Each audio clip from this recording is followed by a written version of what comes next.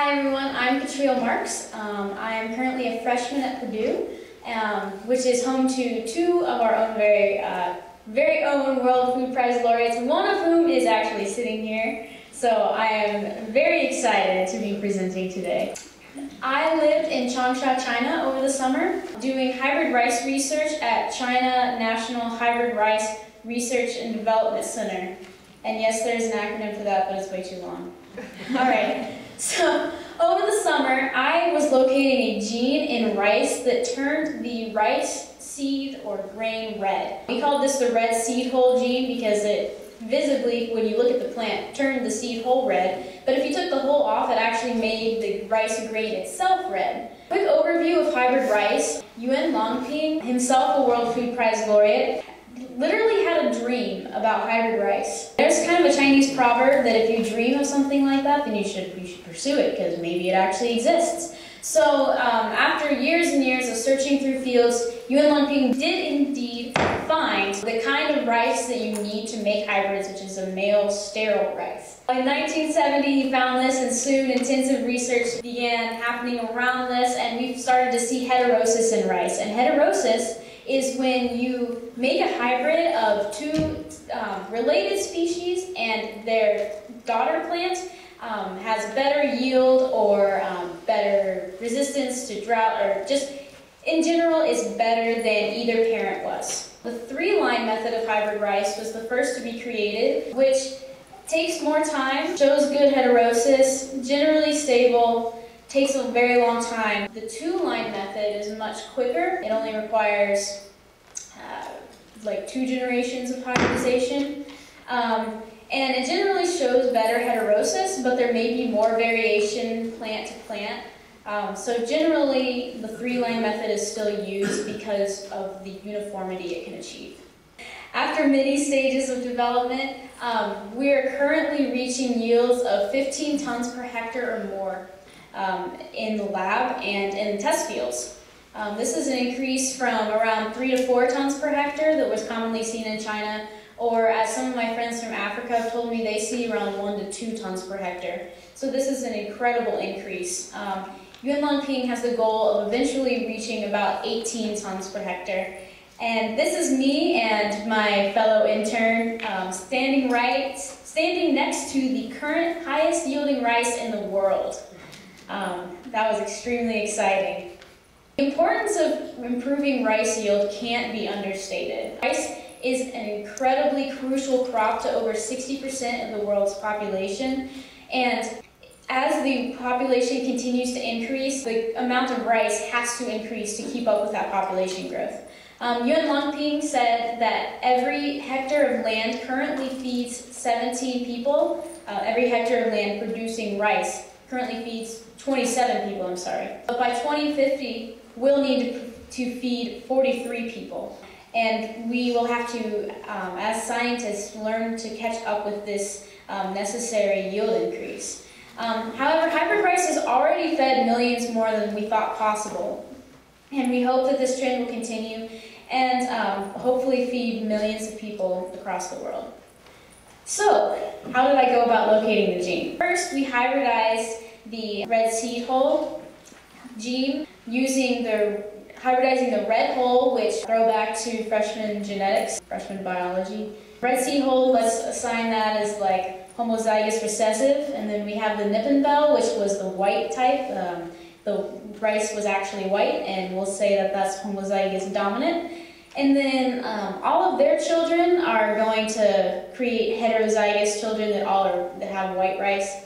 And then finally, their grandchildren, we will begin to see that red rice again, as some of those will have the homozygous recessive genes. So that F2 generation with the homozygous recessive genes is really what I was interested in. How do we study a new gene in rice? How do you actually go about locating where this gene is? So this is the hybridization again. This is just showing that the F1 plants are self-crossing, pollinating each other in order to create those F2 plants. What are we going to do first? Well, first we're going to try to map the genome. Then we're going to locate the specific parts of the genes that we think contribute to this red seed hole. Then we're going to clone them and essentially put them back into the red seed hole, and if we can turn that red plant white using tissue culture, then we'll know we found it. And then we'll look at the function of these genes. So this is a page gel, and this is how we look at polymorphism. You'll see that these are kind of grouped in groups of 2, and the odd number is the homozygous recessive mutants, or RH4, also known as the red seed hole, and the even numbers are the dominant nip and bell variety. So when there is a difference in a set of these 2, we know there is a difference in the genome. So for instance, number 1 and 2, you can see up there, are the same, so that's not really a spot that we would look for this difference. However, 3 and 4 do show a difference, so we might want to use more primers and kind of investigate more into that difference. Here we have a bulk segregation analysis where we'll look at the RH4 plant, the nip and bell, and then the F2 mutant and F2 wild type. So this is more precise mapping, and this will help us see even more closely where the gene itself may be. This is linkage, again using page gel. The plus is the recessive mutants, the minus is the dominant nip and bell. The rest essentially are F2 mutants. So what we want to see is, do these lines line up with the dominant, with the recessive, or both? Typically, you would see that 1 to 2 to 1 ratio of homozygous dominant to heterozygous to homozygous recessive. But here we saw 23 to 0 to 25. So that's absolutely not what we would expect to see. And so we can call that linkage and say that that might be where we're looking, and continue to narrow down even further.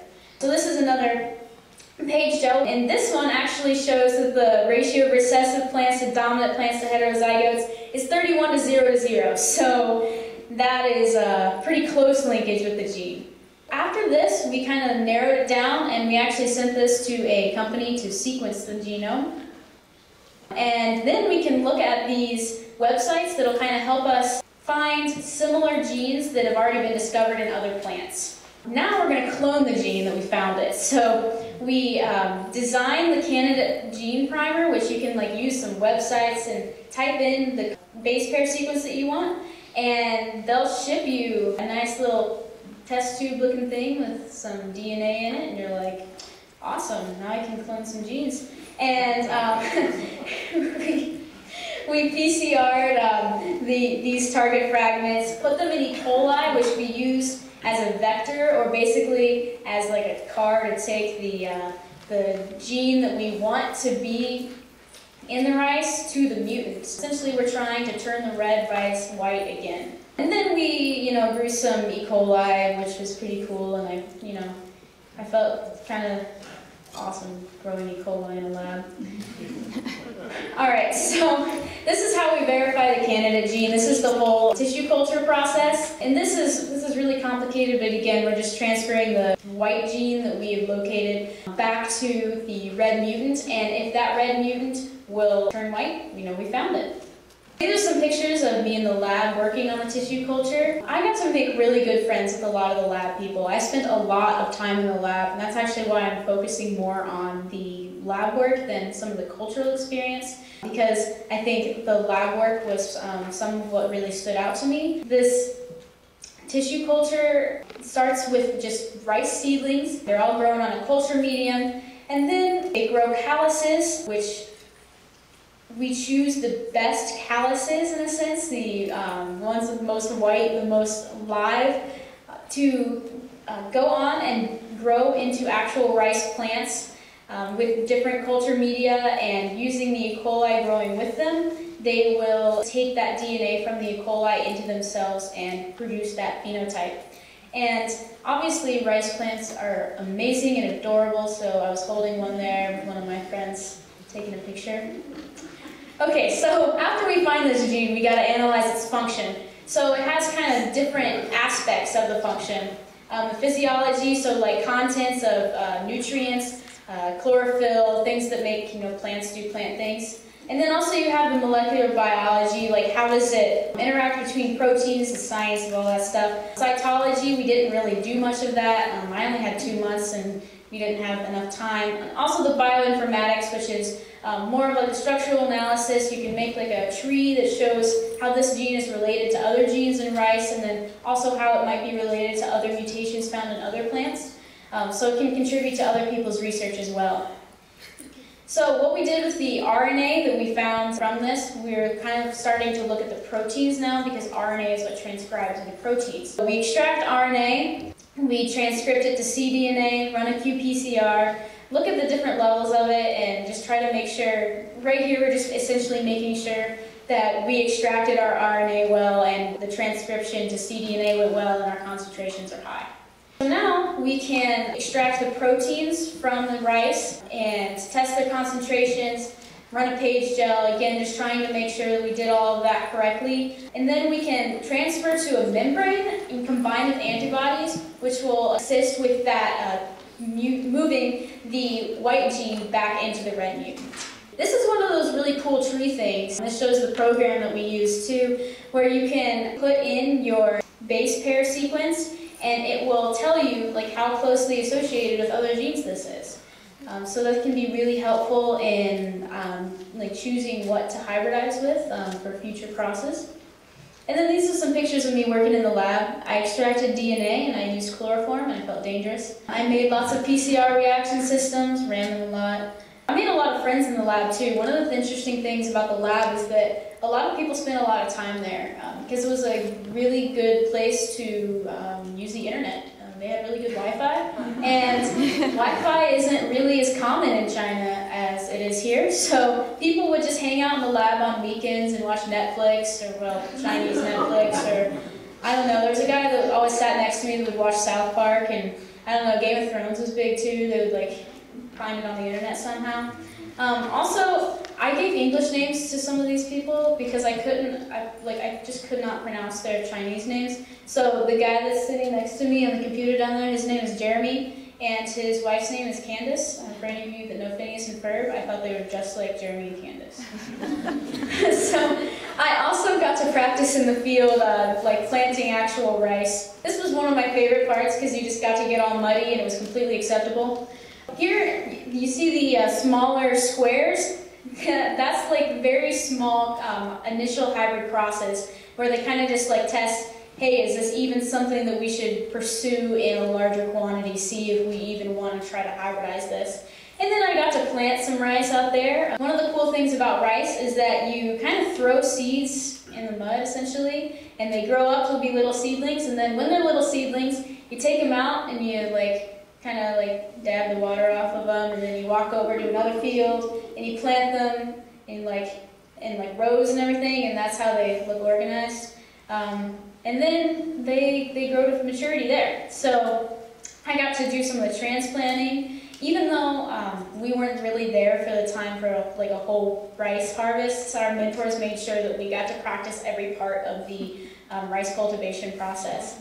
And one of the interesting things is that we actually saw people at the research center, in the research center test plots, plowing by ox, which I thought was interesting and I didn't expect to see. However, there were tractors, and I think the tractors were kind of funny because they were like spurting mud everywhere with their tillers. It's kind of weird. I understand why they use the oxes. They're much cuter. I also had the opportunity to attend some lectures, one by Yuan Longping himself, and several by other professors. It was just an incredible academic atmosphere there. And I also got to travel to Ganzhou. One of my mentor's parents lived there, and we were able to see like an entirely different world in northwest China. And last but not least, Zhangjiajie is the set of Avatar, actually, and was an incredible weekend trip that I got to take with Jessica out to Changsha to see all the mountains and some of the national parks that China has. So I thought that was really awesome. Thank you, that's it.